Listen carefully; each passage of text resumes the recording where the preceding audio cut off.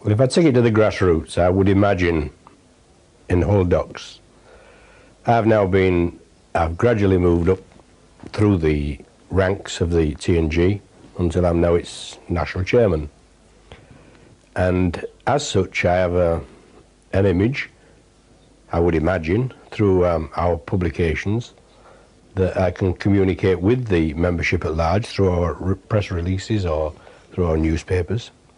But within my own area, the docks, I would imagine quite justifiably that the lads will say, oh, he's gone over, he's one of the others, he's one of the full-timers, and as such, there's a general distrust about trade union leaders in that sense.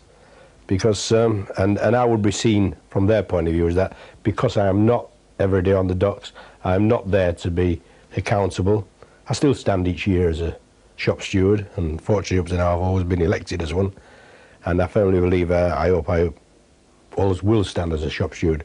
But I can understand that their criticism of me is that I'm not there to be accountable every day, and because I'm not there to be accountable to them every day, then they would think that I'm not following the beliefs that I always advocated. Do you think that any part of that problem is due to the media, the national media and local media for that matter? I would think that's almost a certainty. The media in general, and that's the papers, the newspapers, the television, the radio, certainly have never been very sympathetic to the trade union movement. And they are anxious to portray people such as myself. If it can sell a newspaper to say that I'm a good guy, then I presume they would say, well, let's portray him as a good guy. But if it sells more to portray me as a bad guy, then I'd be a bad guy forevermore. And that's how the press have always been. And it's simpler to criticise the trade union movement because the press is not owned by people such as us. The press is owned by the system, if you want to talk about the capitalist system, and we very rare get a fair press. Never mind a progressive press, we very rarely get a fair one. So I would think that the general consensus of opinion in an area is that the paper is telling the truth, and it's only when it's talking about the people concerned that they know it's a lie or an exaggeration. So that the press and the media in general have a tremendous responsibility, I think, for the attempts to discredit the trade union movement. Walter, in your opinion, what is a trade union? Well, according to our rule book, it's something to represent and improve the conditions of working people. But of course, I think now that it's gone beyond that because of the fact that we now need to represent the views of people who are no longer working. And it becomes a very political organisation in the sense that we have to represent the views. We have an enormous backing, an enormous organisation. We can put across the views to governments, and we can organise views, and we can collect views. So consequently, we are in a very much more responsible position in the fact that we are not just representing working people, we're representing people in general, and we have to try and put those views across to whichever government is in power at the time. The gist of your answer is that you're a defensive organisation, in that you're protecting the conditions of employment of both members and potential members or ex-members. But do you see a role for the trade unions which is rather more political? Almost certainly. I would accept your criticism with what I've said, that it's been a defensive organisation. That's been its base, because basically we've been, as an organisation, opposed to what's ever been there. We're trying to progress. But I think it's also something more than that now. It is a political organisation, trade union as a whole, in the sense that we are reaching the levels as has been reached in other countries, that we represent a large voice, and we are not, well, we should not be just fighting in a rearguard action. We are actually advocating what is wanted in a country. We've gone beyond the stage of saying we just want more wages, we want shorter hours. We've gone to a stage now where we're talking about the actual organisation and running of the country. And in that sense, I'm not talking about that we are usurping the authority of governments, but we are a part of that government. I mean, even in today's terms, the TUC represents over 10 million people, 10 million working people. That's a tremendous number.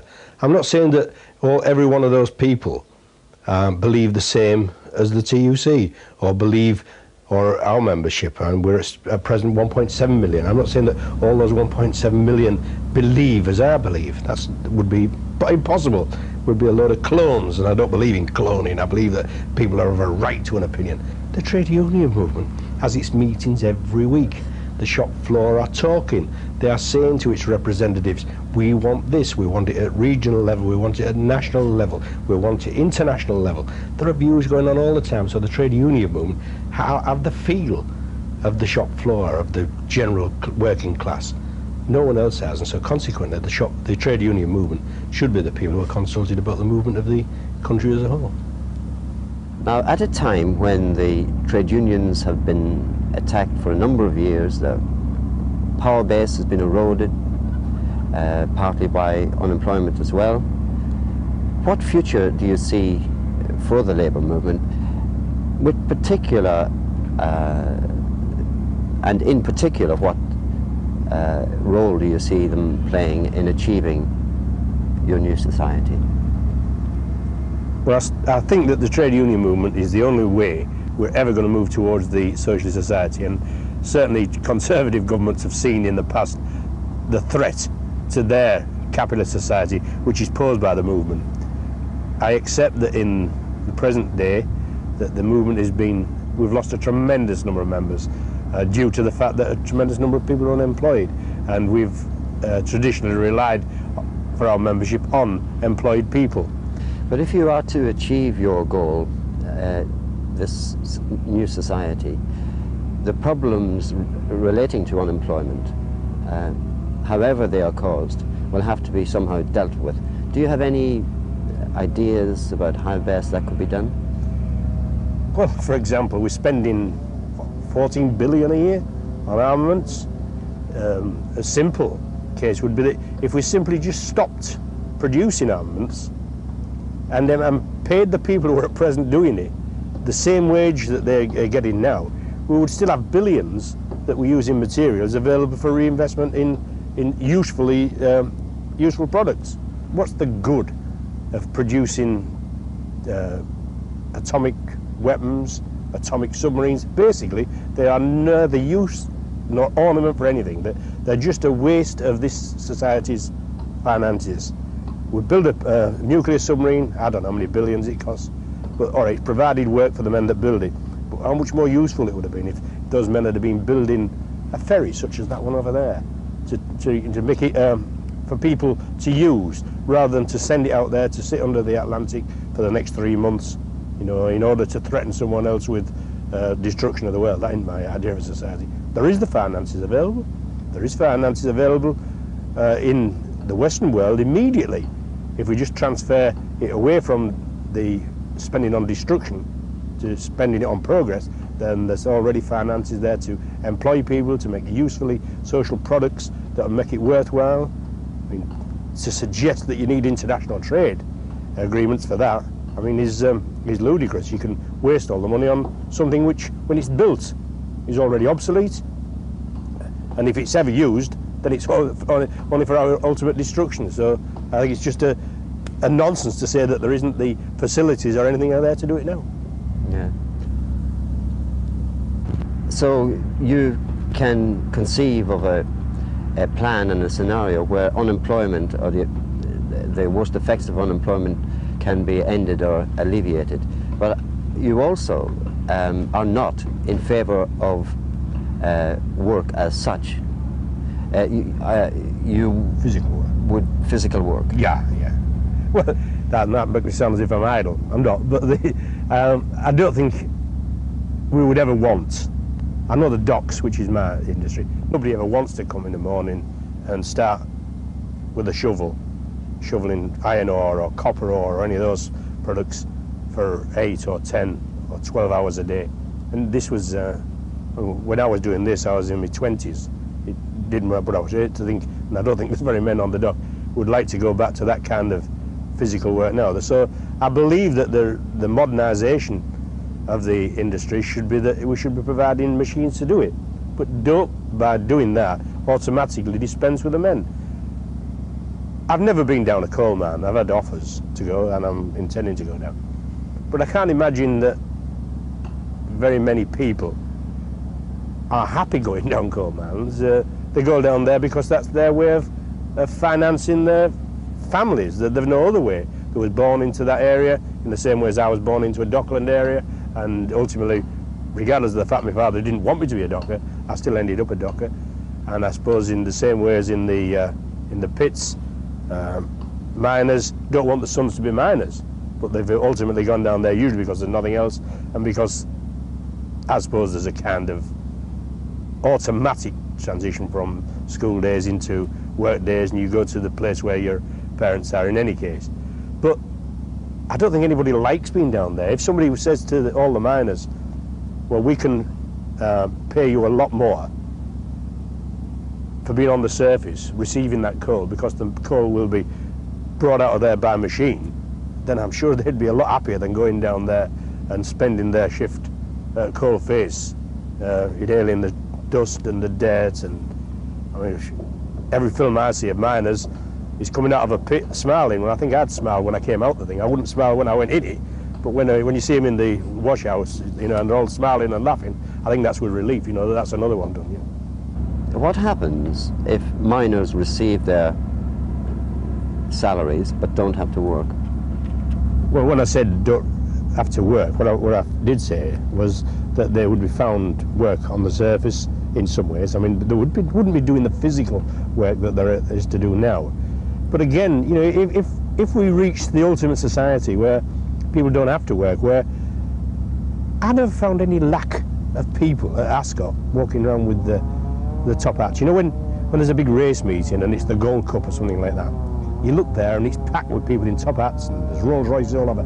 Now, none of them people have ever worried about being bored by the fact that they didn't have to go down the pit on Monday morning, or didn't have to come on the dock or work in the corner there in the freezing cold. They was quite happy to do nothing and receive a good life. Now, if modernisation reaches the stage where we don't have to work and things can be produced by machine, that should be to the benefit of people, not to the detriment. But of course, we have to start altering our outlook on life. When I left school, or when I was at school, the first thing they taught me, and they taught everyone else, I think, you've got to learn to obey, because you can't do anything unless you do as you're told. And I grew up in that concept, you know, that it was a marvellous thing that the best people on earth were the ones that did as they was told, you know. While I was being taught this, I found out that in later life, I found out that the children of the other society were being taught to lead. You know, they was never taught to obey. They was being taught at the public schools that you're the future inheritors of the earth, and they have massive fodder out there that'll do as you tell them if you tell them to do it right. And they developed the system that taught us enough to be able to do the kind of work that they wanted. I don't think that the Education Act originally was ever provided for benefit for people. It was a method of teaching people to be able to do more for the people that control the society. So if we're to achieve what I want to achieve, then we've got to alter the education system. I never learned anything of the arts when I was at school. I mean, when people left school at 14, they knew how to read, and they knew how to write. They knew a little bit of geography. They knew that the majority of the world was red in the sense that it belonged to the British, that we'd control the world from this little island at some past time. So that if we start looking for an educational system that teaches people to appreciate the arts, which would be poo-pooed now by the average worker, he says, oh God, you know, why waste money on that? That's because we've never been taught to appreciate it. I mean, I'd never appreciated being able to go to an art gallery. I've been offered, since I've been a member of the executive, I get offered chances to go to see symphonies. I've never appreciated music. Not because I didn't want to, but because basically I'd never started off with the education to appreciate it.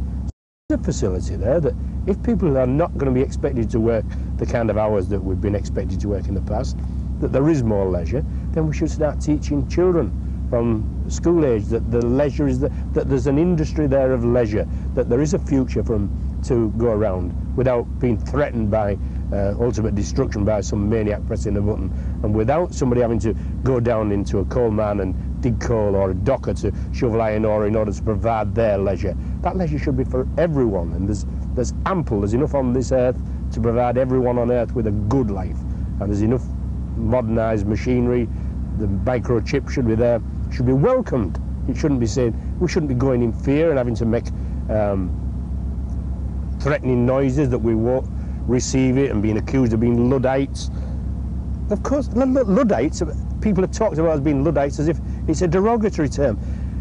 A Luddite was a person who was fighting for survival, and to now to call a person a Luddite as a threat, in the same way as people have said I've been called every ist or ism over the various years from the employers and other people. I've no desire to live away, as I've been told I should go and live in one of these countries where I say they've got some good systems.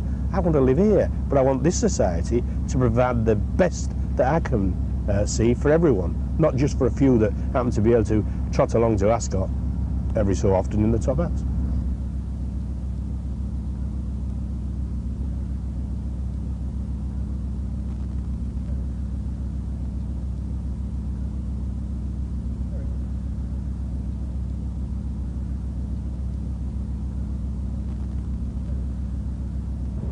How hopeful are you? Are you less hopeful than you were, say, 10 or 20 years ago? Or more hopeful? Very difficult. I don't suppose that anybody in our society expects we're going to get what we want tomorrow. I don't, you know, I just think that probably the best gravestone you could ever have would be one that said he helped towards the move socialism. That'd be the nicest thing you could ever have on your gravestone. I don't think anybody's ever going to have it on their gravestone that says he achieved it, because it will be a process that is taught, so that it comes in troughs and crests in the same way as economics do. I think that sometimes we seem to be approaching it. I was having a look at the Labour Party manifesto for 1945 yesterday, very interesting, and if you look at it today, you would say that was a tremendous progress towards socialism, and I think it was. We lost a little bit and lost more, and we've moved back towards a capitalist society, but of course in the intervening period, and everybody immediately jumps on and says, well, we're better off than we were then, but the cake's got bigger. The whole cake has got bigger, but we still don't receive a larger slice of it. And I think I told you what made me into a socialist was when I was in the Navy, and I lived on a ship where 1/3 of the area had one man, the admiral. 1/3 of the ship had 200 men living in it, and the other third had 600 men living in it. Now, somewhere along the line, it's very simple to see that there's something wrong with that kind of system. But it was no good building a bigger ship if you still have the same ratios. You've still got one man with a third, and 200 men with a third, and 600 men with a third. The fact that it's a bigger ship and everybody's got a bit more room doesn't make you any more equal.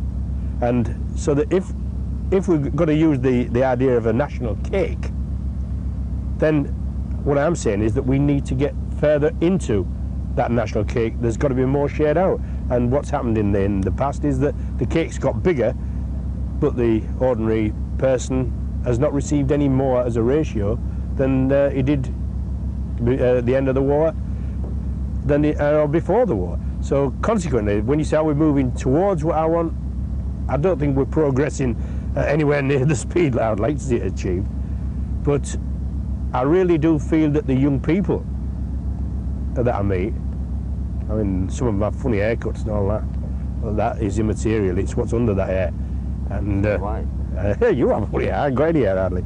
But the point is about it that the young people, I think, are more progressive. I think they are moving. There is a feeling for a socialism that, I mean, they get put off by what's on the radio and the television and the newspapers, saying that if you want that kind of thing, go live in Russia. That's the standard cry.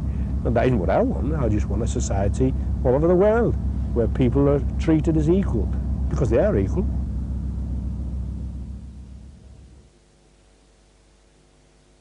What do you think the bulk of your members think of the work that you do? Well, I would imagine the people who are not activists, the activists recognise what I do, because basically they're doing the same in their own way. But the others, the non-activists, would probably think, chairman of the union, president, probably drives around in a big car and lives in a nice house.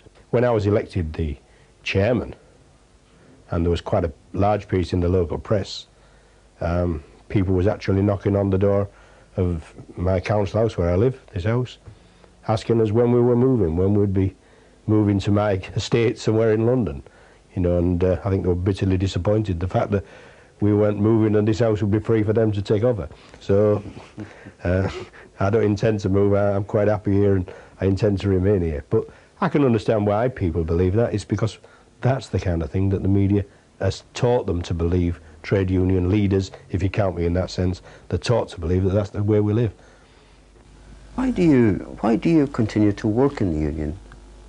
Because I love it. I haven't got any other interests. I mean, I'm not unique. I mean, there's thousands of us. The people that play the active part in local politics, you know, the ordinary, of every political persuasion. The people, you know, who I could laugh at some of the Tory people who work for the Tory party, but they do exactly the same for their party as I do for my party and for my trade union movement. That they do it because they believe in it, and I actually believe. I couldn't do it unless I believed it. You couldn't live the kind of life I lived in order to get something out of it for yourself. You've got to believe what you do. You've got to enjoy what you do, and that's basically the only reason I do it. I suppose I can't understand. I was once asked why on the docks, in the old system on the docks, the majority of extra earnings was made by working overtime, and we used to find quite a large number of people who maybe refused to work weekend because they wanted to go fishing and go sit in a boat somewhere at sea and dangle a worm over the Seine.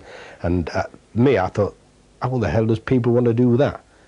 But that was their turn off. That's what they believed in. They loved the idea of sitting there. I love the idea of attending conferences and doing the trade union work. And whereas I'm aiming to take the movement somewhere if I can, then all the time I'm aiming that way, I'm also enjoying what I'm doing as well. But would you equate sitting on a boat in fishing or working for the Tory party, no matter how hard, with the work which you and so many others described by you doing for the trade union and labour movement? Yeah, because the end result of that guy sitting with his worm on the end of a piece of string is to catch a fish. The end result of my life's work is socialism. And if he can catch a fish, I can catch socialism.